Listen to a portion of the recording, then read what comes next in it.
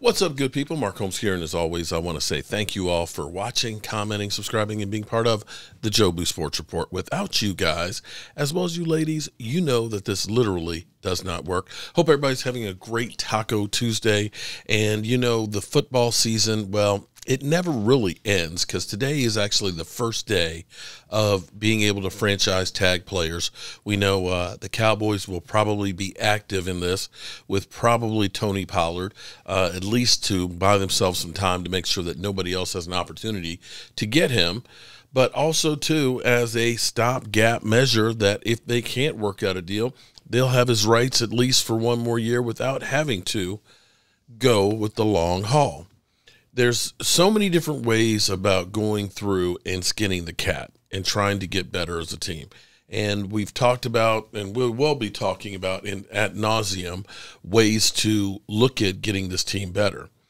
One of the things that has truly been discussed by, of course, CeeDee Lamb admits that we need more weapons for Dak Prescott. And most, insiders or talking heads will agree. The Cowboys do need more weapons. This is no disrespect to Michael Gallup, who I think will be better next year, having a year away from the ACL injury and recovery. But we need to do better than Noah Brown. Noah Brown would be a great fourth or fifth receiver, but we need somebody out there who is going to do more damage for us than what Noah Brown did. Noah Brown was our second leading receiver. I want you to let that sink in for a moment. Under 500 yards for the season. We have to do better. Now, last night when we were doing our live stream, it was interesting because we got into discussion about Mike Evans. Mike Evans, who's 29 years old, who's been in the league 9 seasons, who has had a 1,000-yard season every single year. And the thought is, well, the Cowboys should go get Mike Evans, make a trade for him and bring him in. And my thought on that is, that's not the ticket for me.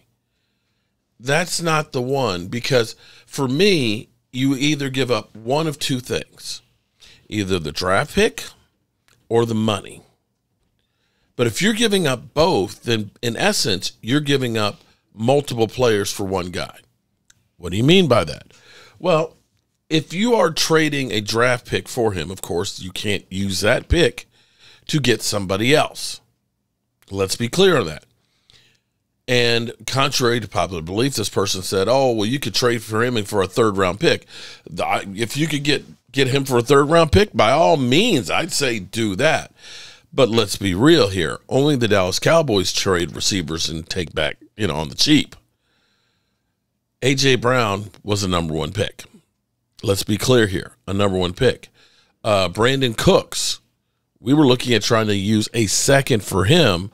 They wanted a first.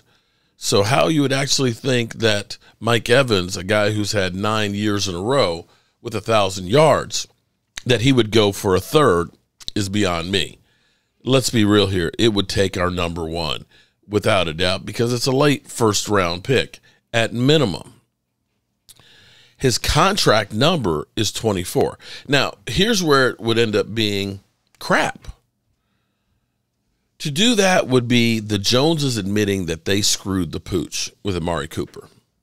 Amari Cooper's contract was $4 million less a year. Amari Cooper was younger than Mike Evans. And you're now talking about giving up a draft pick.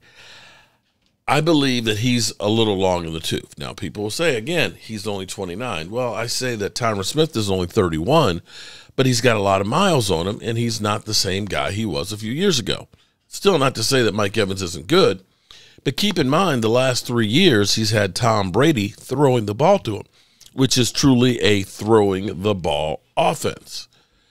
There's no guarantee that that's going to translate into this being as good here. The other problem with this is the one thing that you can look at with the Cowboys and say that they are really, really good at is drafting in the first round. Second round, not so much. But the first round, when you start thinking about guys like CeeDee Lamb and Micah Parsons and things like that, instead of going through and saying, let's trade the first-round pick for a guy who's 29 years old who will also cost $24 million, I would actually say that you would probably be better off as the Cowboys to go through and take that first-round pick and draft a quarterback, knowing how good the Cowboys have been in the first round, because at least you still have that money to use on other players and go become a player in free agency. Boom. That way, you know it's a gamble in the first-round pick. You know that. Any pick is a gamble. Hell, free agency is a gamble. But your first-round pick will probably cost you about $4 million on the cap. That would leave $20 million in difference to use elsewhere. Might I remind you that last year, the compensation that went for Von Miller, Bobby Wagner, and Za'Darius Smith was a total of $10 million? That was the cap number for the first year for those three players. The same thing that we played Dalton Schultz. So when you start talking about how can we best suit and deal with this situation, the reality is the Jones are going to have to do something that they don't want to do. They would be better off playing in free agency than trading a number one pick for a receiver right there. Now, some people have gone through and said, well, go for DeAndre Hopkins. You know, he's, probably maybe a second-round pick and things. Yeah, but he's had a 700-yard season and a 500-some-yard season. It's been 3 years since he's been over 1,000. And I'm not sure that I'm ready to give up that second-round pick, although we're not good with the second-round picks. If I was going to go all out money-wise and pick-wise, it would have to be Diggs, Stephon Diggs. I would probably say, yeah, I would do that one. I'm not sure that Mike Evans is the one. Quite frankly, can't believe I'm even going to say this. I would rather, instead of going for Mike Evans, I would rather hope that Odell, if he's healed, sign Odell because he doesn't cost me a draft pick, and look to try and sign him to a contract that's similar to, say, Michael Gallup's, $12 million. You look at it from that standpoint, you still have your first-round pick, and you still have money left from what it would cost to get Mike Evans. That's my logic here. Now, again, it's easy for me to go ahead and say these things because I don't have to deal with the real world of the cost of it or the ramifications of making a mistake. Any of us can go through and come up with, great trade ideas and things like that, and most of them are really not rooted in anything other than their imagination. There's no guarantee that the Cowboys are even thinking about trading for anybody or even thinking about signing a free agent because pretty much they don't do those things. So look for something new coming up tonight. I'm going to be working on a new segment tonight, and we'll probably do that as a premiere. And hopefully it goes real well. I'm telling you one thing. I am digging here my new set. I absolutely positively love this setup that I have right now in here with the E-Win desk.